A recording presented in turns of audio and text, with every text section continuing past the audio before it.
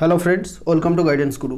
আজকে হচ্ছে 13ই এপ্রিল এবং আজকের এই সেশনে আমরা 13ই এপ্রিলের সমস্ত গুরুত্বপূর্ণ কারেন্ট অ্যাফেয়ার্সগুলো আলোচনা করব। অবশ্যই সঙ্গে থেকো, লাস্ট পর্যন্ত ভিডিওটি দেখতে থাকো এবং যদি তোমরা নতুন হয়ে থাকো তো চ্যানেলটি এক্ষুনি সাবস্ক্রাইব করে তার পাশে দেওয়া বেল আইকন অবশ্যই অন করবে প্রত্যেকদিন সকালে কারেন্ট অ্যাফেয়ার্সের ক্লাস করার জন্য এবং যে কোনো সরকারি চাকরির পরীক্ষার প্রস্তুতি নেওয়ার জন্য। আজকের ক্লাসের যদি পিডিএফটা চাও তাহলে টেলিগ্রাম গ্রুপে তোমরা এর পিডিএফ পাবে। ডেসক্রিপশন বক্সে টেলিগ্রাম গ্রুপ জয়েন করার লিঙ্ক দেওয়া আছে, তো সেখান থেকে সেই লিঙ্কে ক্লিক করে তোমরা টেলিগ্রাম গ্রুপে জয়েন করো এবং এই পিডিএফটা তোমরা সেখান থেকে পেয়ে যাবে। তো আমাদের জন্য তোমাদের সুবিধার্থে ফেসবুক গ্রুপ তৈরি করা হয়েছে, তো তোমরা অবশ্যই ফেসবুক গ্রুপে জয়েন করো। তাহলে ফেসবুক গ্রুপে অনেক মেম্বার রয়েছে, সেখানে তোমরা জয়েন করলে তোমাদের যে কোনো প্রশ্নের উত্তর সেখানে কিন্তু ফেসবুক গ্রুপে দেওয়া হবে। তো ডেসক্রিপশন বক্সের লিঙ্ক আছে, সেখান থেকে তোমরা ফেসবুক গ্রুপেও জয়েন করতে পারবে। আজকের ক্লাসের আমাদের লাইক টার্গেট হচ্ছে 400+। তোমরা প্রত্যেকেই এক্ষুনি যারা দেখছো ভিডিওটি লাইক করে দাও এবং তোমার ফ্রেন্ডসদের সাথে সঙ্গে সঙ্গে শেয়ার করে দাও। চলো তাহলে দেরি না করে আজকের ক্লাস শুরু করছি।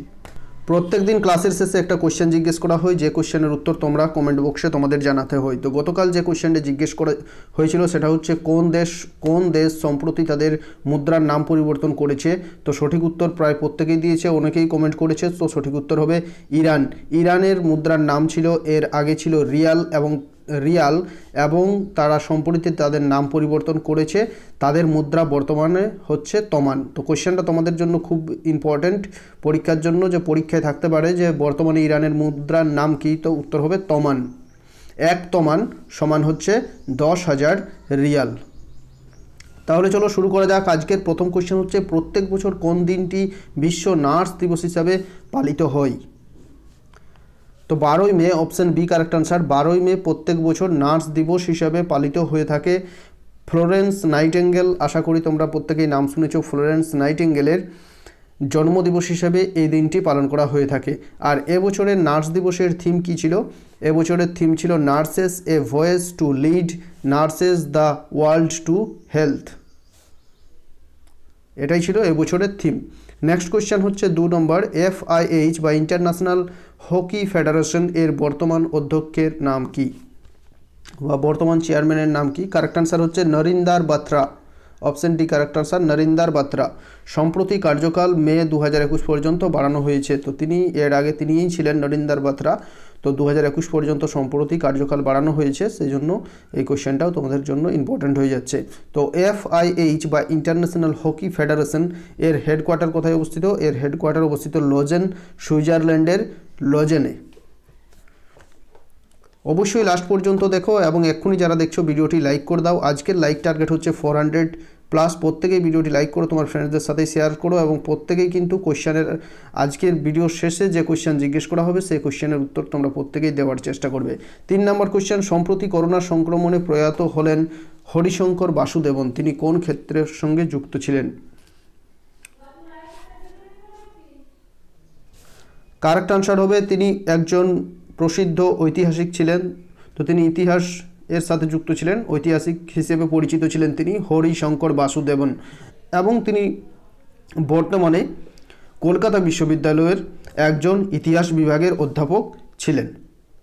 তাহলে অপশন ডি কারেক্ট আনসার হলো হরিশঙ্কর বাসুদেবন একজন ঐতিহাসিক ছিলেন, তিনি সম্প্রতি করোনার সংক্রমণে প্রয়াত হয়েছেন। পরবর্তী কোশ্চেন দেখব আমরা 4 নম্বর। সম্প্রতি প্রকাশিত একটি তথ্য অনুযায়ী ভারতে 2018 সালে শিশু মৃত্যুর হার কত? সম্প্রতি কেন্দ্র সরকার একটি রিপোর্ট পেশ করেছে, সেই রিপোর্ট অনুযায়ী 2018 সালে শিশু মৃত্যুর হার কত? শিশু মৃত্যু বলতে এখানে 1000 শিশুর জন্মহারের সাথে কত শিশু মৃত্যু হয়েছে? তো উত্তর হবে অপশন ডি 32।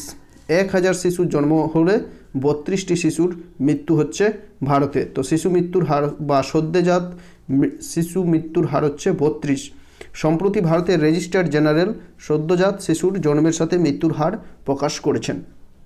আশা করি বোঝা গেছে। নেক্সট কোয়েশ্চেন আমরা দেখব 5 নম্বর। কোন দিনটি প্রত্যেক বছর জাতীয় প্রযুক্তি দিবস হিসেবে পালিত হয়? ন্যাশনাল টেকনোলজি ডে হিসাবে পালিত হচ্ছে কোন দিনটি? কারেক্ট আনসার হবে অপশন সি 11ই মে। 11ই মে জাতীয় প্রযুক্তি দিবস হিসেবে পালিত হয়ে থাকে এবং আমরা পড়লাম 12ই মে দিনটি বিশ্ব নার্স দিবস হিসেবে পালিত হয়ে থাকে এবং আরও পড়েছি আমরা 8 মে পড়েছি রেড ক্রস দিবস হিসেবে পালন করা হয়ে থাকে। নেক্সট কোয়েশ্চেন আমরা দেখব আচ্ছা, 11ই মে 1998 সালে এই দিনেই কি হয়েছিল? রাজস্থানের পোখরানে প্রথম সফল পরমাণু পরীক্ষণ করা হয়েছিল, সেই জন্য এই দিনটি জাতীয় টেকনোলজি দিবস হিসেবে পালন করা হয়ে থাকে। নেক্সট কোয়েশ্চেন হচ্ছে, সম্প্রতি মধ্যপ্রদেশ সরকার কারখানায় প্রত্যাহ 8 ঘন্টা কাজের সময় বাড়িয়ে কত করেছে? আগে কারখানাতে প্রত্যেক দিন 8 ঘন্টা কাজের নিয়ম ছিল, তা বাড়িয়ে মধ্যপ্রদেশ সরকার এখন কত করেছে? কারেক্ট আনসার হবে 12 ঘন্টা। Option A is the correct answer, 12 ঘন্টা। শিল্প ও ব্যবসার গতি পূর্বাবস্থায় ফিরিয়ে আনার জন্যই এই সময় বাড়ানো হয়েছে। আর আগের একটা কোয়েশ্চেন বললাম, সেটা বলে রাখি তোমাদের, এই কোয়েশ্চেনটা এইভাবেও থাকতে পারে যে ভারতের প্রথম কবে সফল পরমাণু পরীক্ষা করা হয়েছিল? তো 11ই মে সালটা হচ্ছে 1998 সাল। নেক্সট কোয়েশ্চেন দেখব 7। সম্প্রতি কোন সংস্থা DRUVS বা দ্রুবস নামক একটি ইউভি যুক্ত স্যানিটাইজার তৈরি করেছে? ইউভি যুক্ত স্যানিটাইজার তৈরি করেছে, অর্থাৎ আলট্রাভায়োলেট রশ্মি দ্বারা স্যানিটাইজ, অর্থাৎ সেখানে কোনো লিকুইডের ব্যাপার থাকছে না, আলট্রাভায়োলেট রে দ্বারা স্যানিটাইজ করা হবে। এটা তৈরি করেছে DRDO। Option B correct answer হচ্ছে DRDO এটা তৈরি করেছে। এটা প্রধানত করা হয়েছে কেন? ইলেকট্রনিক যন্ত্রপাতি এবং কাগজপত্র স্যানিটাইজ করার জন্য এই দ্রুবস নামক ইউভি যুক্ত স্যানিটাইজারটি তৈরি করা হয়েছে। তো দ্রুবসের পুরো নাম হচ্ছে ডিফেন্স রিসার্চ আলট্রাভায়োলেট স্যানিটাইজার, আর DRDOর পুরো নাম হচ্ছে defence research and development organisation. এটা তোমাদের জানতেই হবে, বারবার পরীক্ষায় থাকে। আর 1998 সালে এটা প্রতিষ্ঠা হচ্ছে, হেডকোয়ার্টার নিউ দিল্লিতে, নতুন দিল্লি। DRDO এর সাথে বলে রাখি ইসরো এর পুরো নাম হচ্ছে ইন্ডিয়ান স্পেস রিসার্চ অর্গানাইজেশন। এটার প্রতিষ্ঠা হচ্ছে 1969 এবং এর হেডকোয়ার্টার অবস্থিত বেঙ্গালুরুতে, এবং বর্তমানে চেয়ারম্যান রয়েছেন KC1। নেক্সট কোয়েশ্চেন আমরা দেখব 8 নম্বর কোয়েশ্চেন। কোভিড-19 টিকা আবিষ্কারের জন্য ICMR কার সাথে চুক্তি করেছে? ICMR কার সাথে চুক্তি করেছে? ICMR এর পুরো নাম হচ্ছে Indian council of medical research. এর হেডকোয়ার্টার অবস্থিত দিল্লিতে, নিউ দিল্লিতে এর হেডকোয়ার্টার অবস্থিত। তো ICMR কার সাথে চুক্তি করেছে? উত্তর হবে ভারত বায়োটেকের সাথে চুক্তি করেছে ICMR কোভিড-19 টিকা আবিষ্কারের জন্য। ICMR এর সদর দপ্তর হচ্ছে নিউ দিল্লি এবং এর পুরো নাম হচ্ছে Indian council of medical research. Bharat biotech হচ্ছে হায়দ্রাবাদে অবস্থিত একটি সংস্থা, ভারত বায়োটেক। চলো নেক্সট কোয়েশ্চেন আমরা দেখব।